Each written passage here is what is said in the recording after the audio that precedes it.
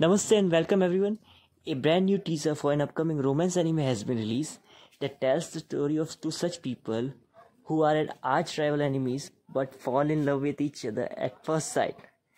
First, she's a magical girl who protects and fights for justice, but on the other hand, he is a lieutenant and works under an evil empire.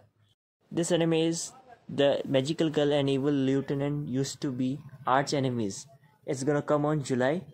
What are your thoughts on this? Comment down below and thanks for watching.